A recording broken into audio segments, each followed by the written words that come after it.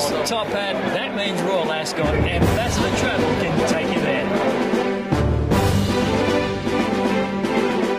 I'm joined by Brad Spicer, and any syndicator would be absolutely tickle pink to have a runner in the Melbourne Cup, and you've got Billionaire. What do you think of the barrier? The barrier stinks, Ian. Drawing barrier 24, it wasn't our game plan. You know, we wanted to draw, well, I wanted to draw between 10 and 12. The trainer wanted to draw 1.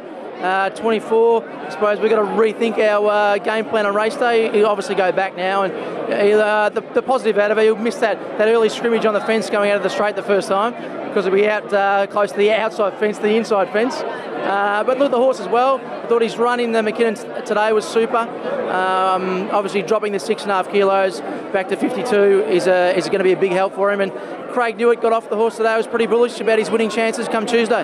Well, the great thing about a low weight is that you can go a little bit further back in the field. And if you can get on the back of the right horse going to the race, that's certainly where he could really unleash. Well, I think that's the plan. If we can get a nice suck into the race from about the 1,000, and just get on that right horse who's going to take it deep into the straight and peel out. You know, I'm sure he's going to look like the winner at some stage, but whether he's seasoned enough to get that strong 32, we probably won't know until after Tuesday. Yeah. Well, how long ago did you target the race, and how long have you been able to keep the syndicate members' high hopes under control? To tell you the truth, we never actually targeted the Melbourne Cup this year. It was always the Caulfield Cup.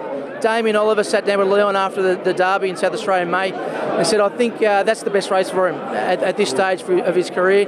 But then when the fields come out for the Caulfield Cup and we're already in the Melbourne Cup, you know, Leon started to think, well, you know, he's a real live chance in a Melbourne Cup, and it just showed today. His run today was full of merit, and he's going to run top 10 hopefully in the Melbourne Cup. Tails, top hat, that means Royal Ascot. Ambassador Travel can take